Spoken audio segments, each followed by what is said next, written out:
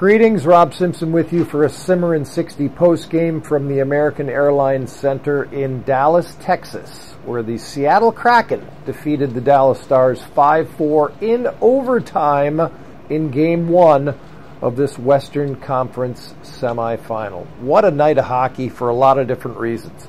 First of all, the Kraken deserved to win the hockey game. They were the better team throughout most of it.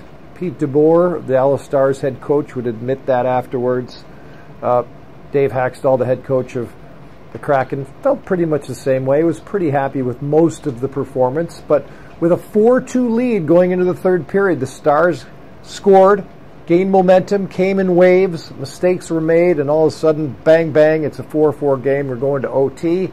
Yanni Gourde, the hero for the Seattle Kraken, with a little spin play, bouncing puck near the net, just decided to whirl around and fire it, went short side, and won the hockey game. He was the hero for Seattle. The hero, clearly, and probably the best player on the ice in this hockey game, Joe Pavelski, comes back off concussion, played part of Game 1 against Minnesota, missed the rest of that 6-game series due to a concussion, comes back tonight, just had 4 goals. That's all. Just 4 goals for Joe Pavelski.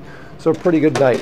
Both goaltenders had huge saves at various times. I'll tell you what, Philip Grubauer with a couple of enormous saves in overtime to keep the Kraken alive and allow Yanni Gourde to score that game winner. 44-35 the shots on goal in favor of Seattle. Their PK was a perfect 0 for 2 or 2 for 2 in killing the penalties again tonight. They have killed off 18 of 20 in the postseason. It is red hot. So we'll see if the Kraken can keep that going. They have a 1-0 lead in the series. Game 2 here back in Dallas on Thursday night. Till then, 5-4, sudden death overtime. Seattle wins it. Rob Simpson, SeattleHockeyInsider.com, a Simmer in 60 postgame.